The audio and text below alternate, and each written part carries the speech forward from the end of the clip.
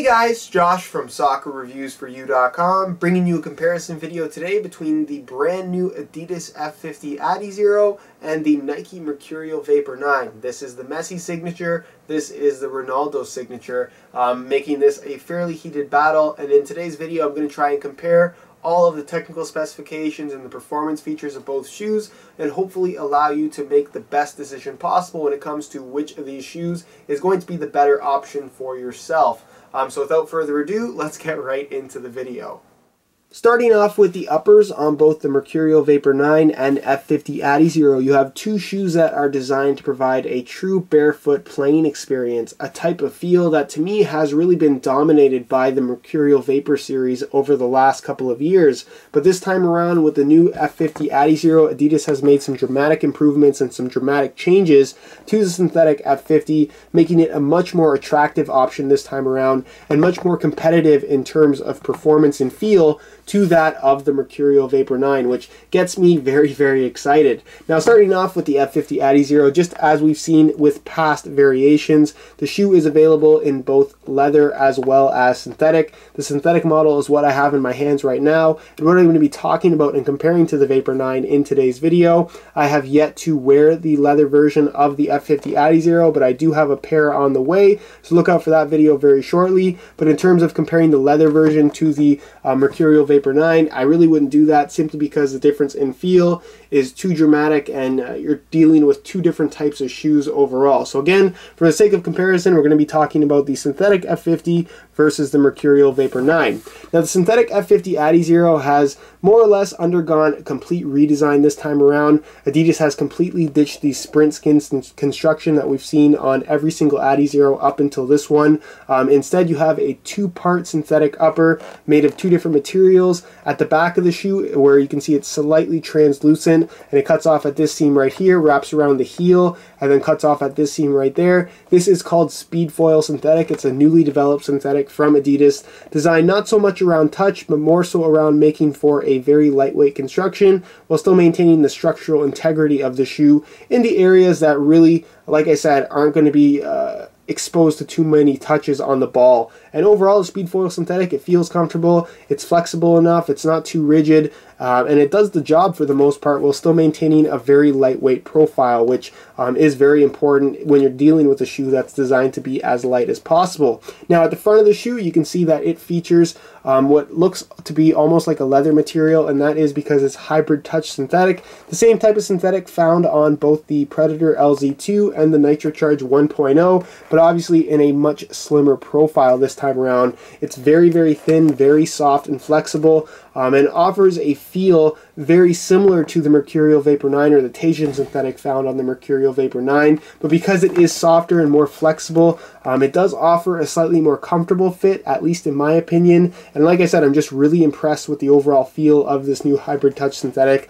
It's very soft, it moves nicely with your foot, and because it is so flexible, it does have that ability to stretch ever so slightly, making for a more custom and more comfortable feel pretty much from right out of the box. Now, in terms of other elements of the upper itself, it does feature a smooth leather grain finish across the upper itself, as you guys can see, which doesn't make for too much in the way of added friction. The tongue itself is also made from the same type of hybrid touch synthetic, very, very thin, so you have a uniform feel across the entire foot. And then this little bit of texturing you see going around the forefoot and instep here is called Dribble Tex. It's a slightly rubberized coating that is placed on top of the shoe, providing a little bit of additional grip in this part of the foot. It's not extremely noticeable, and it's not really going to impact the overall experience that you're going to have with this shoe in a major way, but it is a nice little feature that Adidas has added on, and it does help a little bit in wet weather playing conditions from what I've noticed. Now, moving on to the Mercurial Vapor 9, you have a one-piece Teijin synthetic upper, but there is a little bit of upper variation with this shoe, as you will find with the F50 Adizero. Now, the colorway that I have here features the Speed Control golf ball-like dimpling across the entire upper. It's a type of finish that's designed to provide a little bit of additional grip on the ball depending on when you're dribbling and when you're shooting and how you're dribbling and how you're shooting. It's something that has a very minor impact, like I said, and isn't a super noticeable feature as much as it is an aesthetic feature on the shoe itself. And then depending on the colorway, like I said, you could get the speed control finish or you could get the smooth leather grain finish, which is still a Tahitian synthetic material. It just features a smooth artificial leather grain finish instead of the golf ball like dimples. It's a slightly thinner feel on the ball, a little bit less grip as well, but for the most part the overall Mercurial Vapor 9 experience is very similar whether you get this finish or that finish, so keep that in mind. And again, the finishes vary depending on the colorway that you go for. Now, as far as the rest of the shoe itself, both shoes or both upper variations will feature ACC all conditions control, which essentially acts as a wet control element for both shoes, providing a little bit better friction between your foot and the ball in wet weather playing conditions. But overall, the Tahitian synthetic material on this shoe is very thin, it's very flexible. It does require a little bit of break-in time, but once the shoe is well broken in and it has kind of had time to heat up and mold to your feet, it really does offer one of the best barefoot playing experiences available on the market, and is still very, very competitive with the brand new F50 adizero. I would say that this shoe does have a slightly tighter fit overall, which you may or may not like, but for the most part, in terms of feel, if you are looking for that barefoot playing experience, you're going to get an equally satisfying feel from both the Vapor 9 as well as the F50 adizero. Moving on to the stud patterns and sole plates of both the Vapor 9 and the F50 adizero, you have two shoes that are going to provide some fantastic traction when it comes to outright grip when pushing off, as well as just grip when making quick changes of direction.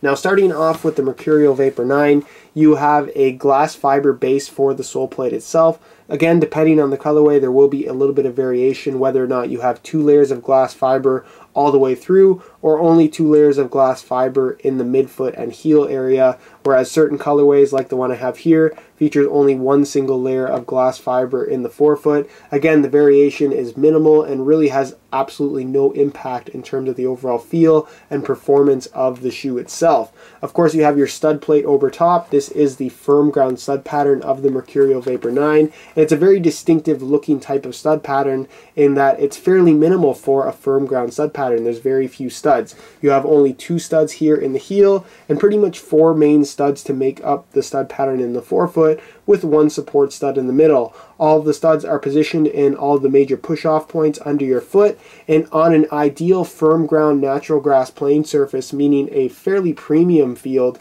The performance you're going to get out of this particular stud pattern is some of the best, if not the best stud pattern that you can get in terms of outright grip and ability to change direction in at very high speeds, I should say, with minimal slipping. Now, on fields that are a little bit harder, less ideal playing conditions, I should say, this is, in my experience, not the best type of stud pattern to use, especially on harder ground, simply because in order for this stud pattern to really work properly, the studs have to dig into the ground pretty deep in order to get the amount of grip that you need, simply because there are so few studs under you. So if you are playing on harder natural grass playing surfaces, you may find some issues with stability. You may even run into some issues with slight stud pressure. So again, this is a stud pattern that performs really, really well, but it's not really designed for fields that are a little bit harder or just less than ideal natural grass playing surfaces, I should say. Now, moving on to the new F50 adizero sole plate and stud pattern, it features a very similar sprint frame construction to what we've seen in the past. Adidas has gone back to a more rounded shape on the external heel counter, which really doesn't do much in terms of overall performance or feel, and then it's pretty much just a single one-piece plastic design. Your miCoach slot there in the midfoot, so if you do have the miCoach chip, you can just slot it in there and track your statistics. The heel studs, as you can see, have remained exactly the same. You have 2 larger triangle studs at the back and then 2 smaller triangular studs here in front of them. And then the forefoot, this is where you're going to see the major redesign. They've gone away from the triangular shaped studs like you see in the heel and gone with a slightly different triangle shape, more of a longer bladed style stud, and I really like the layout of this particular stud pattern. It provides a slightly lower to the ground feel, and because the studs have a slightly larger surface area or longer surface area this time around, it feels a lot more stable, and in terms of grip at push off, you get a lot more of that. It also is kind of designed to allow you to decelerate a lot more quickly, just because of how the angles of the studs are. And overall, I just had a really good time and a really good playing experience with this brand new stud pattern from Adidas. It performs well. There's plenty of grip at push off. You still have that freedom to twist and turn once your foot is planted. And I also like this little toe pick kind of idea they have on here. Very similar to what you're going to find on the Mercurial Vapor 9 with these little kind of ridges in there. For the most part, it's not a major thing. It's not going to be something you're going to notice under feet, but it's one of those little added elements of grip that may save you from slipping even just one time, which to me is worth having on there, and that it adds pretty much no extra bulk to the shoe. So in terms of improvement coming from the last F50 stud pattern, this is a major improvement in my opinion, and I'm really glad to see that Adidas is starting to give us some variation from model to model with their stud patterns. In terms of weight, both the Vapor 9 and the F50 adizero are designed to be as light as possible, and you're going to get that lightweight feel from either of these two shoes. Now keep in mind, for the sake of comparison, both shoes I have on the table are in brand new condition and in a size 9 US. So I'm going to weigh both pairs for you today in real time. Keep in mind, again, brand new size 9 US. This Vapor 9, as you guys can see, weighs in at 6.6 ounces, so very, very lightweight.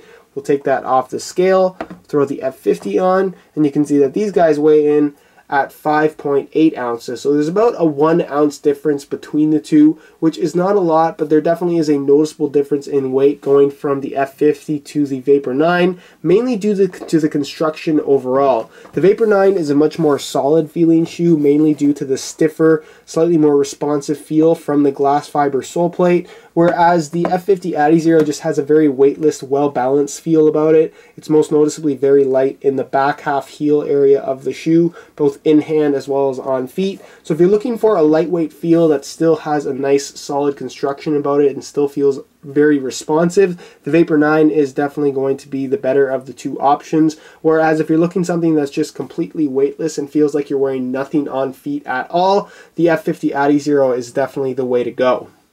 Alright, here's a look at the new F50 adizero and Mercurial Vapor 9 on feet. As you may have already noticed, these are different colors than what I've been using in the videos. That's because the two shoes that I have on my feet are broken in and used pairs, so you get a better idea as to how these shoes look and fit after several hours of wear time. Now, in terms of the overall comfort from right out of the box with both of these two shoes, the F50 is definitely a lot more flexible. The Hybrid Touch Synthetic is softer from right out of the box, whereas the glass fiber sole plate on the Vapor 9 will take a little bit of getting used to and is relatively stiff from brand new. So again, give it a couple hours of break-in time with both of these two shoes, and they definitely will become a lot more comfortable. For the most part, you shouldn't have any major issues with discomfort or blistering. In terms of fit, both of these are less than ideal for wide-footed players. I would say that they definitely have a tighter fitting or slightly narrow profile about them. The Vapor 9 definitely be the more narrow fitting shoe of the two, especially through the midfoot, whereas in the forefoot and toe box area, it still is relatively tight. Whereas the F50 adizero in comparison is slightly wider pretty much all the way through, but for the most part is still a very tight fitting shoe. The one thing to take into consideration here is that the Hybrid Touch Synthetic on the F50 does have a little bit more stretch to it than what you're going to get from the Cajun Synthetic on the Mercurial Vapor 9. In terms of sizing, I'm wearing a size 9 US in both of these two shoes, and the fit and the length is pretty much perfect. So if you are looking to order either the Vapor 9 or the F50 adizero, I would strongly recommend going true to size for the best possible fit.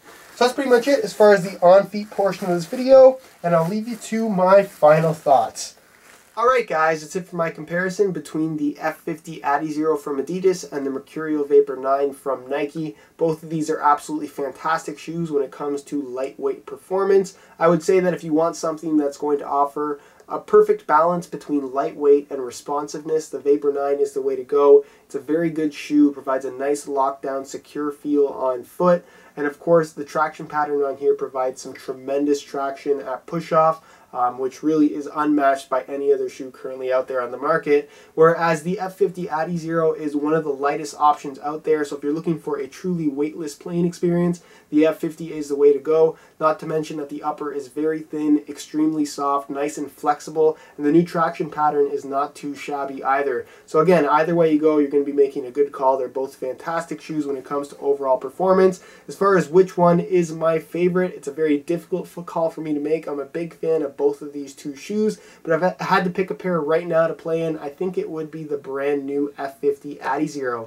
Well, that's pretty much it for my comparison video, guys. I hope you learned something. I hope I answered all of your questions. If there is a question that I missed, be sure to ask it down below in the comments, and I will get an answer out to you. If you enjoyed today's video, be sure to support it with a like. If you guys are looking for more information on either of these two shoes, be sure to refer to the full written reviews linked down below in the description on my website, soccerreviewsforyou.com. On those review pages as well, you will find the buy it now links with the best prices online, including exclusive SR4U coupon codes to get yourself some additional discounts if you are interested in ordering either of these two shoes for yourself. Other than that though, guys, subscribe if you haven't already for daily videos on all the latest soccer gear. You can find all of my social media information down below in the description. And other than that, hope you enjoyed today's video, and as always, thanks for watching.